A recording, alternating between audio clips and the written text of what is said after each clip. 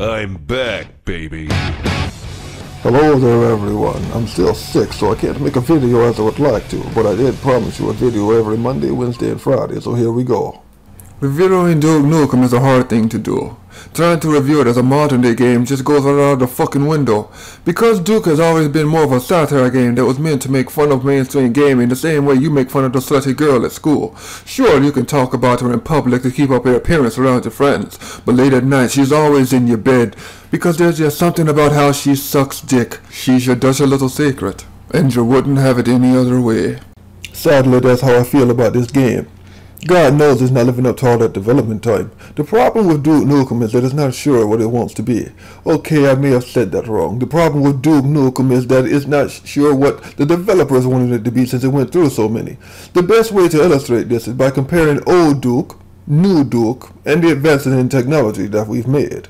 I, for one, didn't think the graphics were terrible. I thought they were decent. Nowhere near Call of Duty or Battlefield level, but that's definitely passable.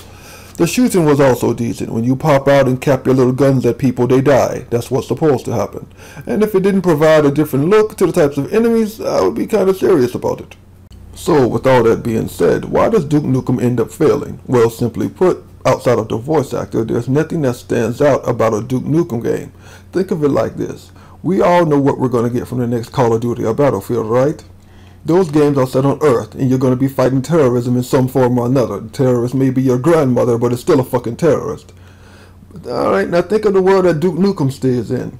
Inside his super macho manly world, anything is possible. They've already established that. And with that being said, why are we doing the same shit as in other games? Duke Nukem could rip a hole in a space-time continuum, and you wouldn't even bat an eye, as he walked over and gave himself a cigar. Seriously, in this world, it's already established that you can do whatever the fuck you want, so why not explore that? Why are we giving regenerating health like every other gamer and their dog? Why can't Duke heal himself by saying some of the stupid quotes that he says almost constantly? Here's a happy question for you. Why the fuck am I only allowed to carry 2 guns? Duke can pull weapons out of his ass for all I care. I know why other games sacrifice fun for realism. Fine, I can understand that, but that's just not needed here. Let me outrun cars. Let me fire missiles shaped like penises. Let me catch those same missiles and toss them back for no damn reason. It's not like this is going to take me out of the experience. It's not that the game had expectations for being realistic that were high. It's that the game had expectations for being fun and over the top that were high. Story didn't matter, as much as I hate to admit it. Titties didn't matter.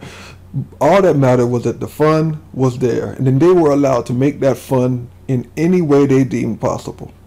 But in the end, it seems like between all the developers and the production, that way of thinking was lost, or if it was ever there in the first place. And what it was replaced with was a world and a character with limitless possibilities being given restrictions. Yeah, there are tits. Yeah, there are alien sex. But none of this adds to the fun of the character himself.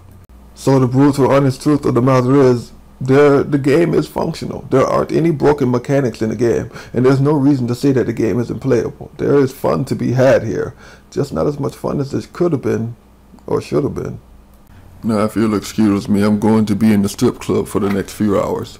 It may not be the best game, but it's one hell of a relaxation technique.